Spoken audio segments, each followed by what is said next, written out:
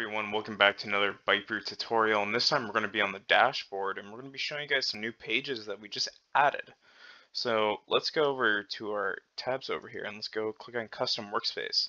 So we added a few new pages. One's called Funnels, Breakdowns, Cohorts, and we're going to be going into the funnel. So this is the new page called Funnel Explorer.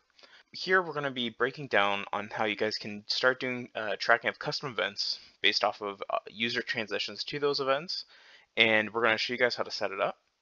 So right here we see funnel filters, funnel settings. You have a graph and a data table, and you will see you have the same kind of load filter, save filter as we do in the Explore page. We'll save that for later, but in the funnel filters you guys will see that you kind of have the same filters when it comes to the Explore page. Geo device, OS version, acquisition type, A/B tests, retained users, and so on and so forth with purchasing users and ad users.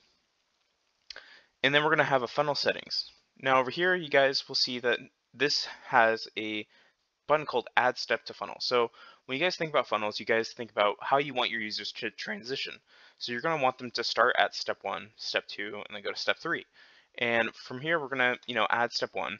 And what type of step do we want them to do? We have these current custom events. By the way, this is the demo app, so you guys will also see this when you guys are looking through the demo app. And let's say we want to see them open the shop. Let's say we had an open shop in our game. And then we're going to add another step. And we want to see how many of them, when they open the shop, how many of them do a VC purchase item, like a virtual currency purchase item when they buy something from the shop. And we can keep on adding more steps, and let's do another step 3, and we'll say, and then they went and started a level. And then from there, we can add more and more and more, but let's first start with 3, and then you guys can also, remove them when they're not needed. And let's hit save. You're going to see step 1, open shop, step 2, VC purchase item, and step 3, level started. So let's go ahead and let's hit apply. And boom, we have a funnel that was dynamically created by you just inputting which custom events, and you can see that users, when they open the shop, 95% of them purchase the item, and 32% of them do a level start after that.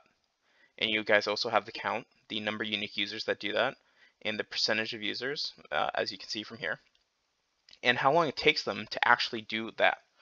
Now, this is demo data, so don't reference this, but your data will look kind of different. And from there, you could also save the filter like we do in the Explorer page, where you guys can name the filter whatever you want. And then you could also have add this to query, and add this to a custom analytics dashboard. And from there, you guys can put in your chart title, chart description. And when you guys hit done with that, it will go into your saved dashboards under saved funnels. And there you guys can build as many funnels as you want, and you guys can have those queries ready to go. Either you can load it from here, and you will be able to bring up, the current data that you need to analyze your game.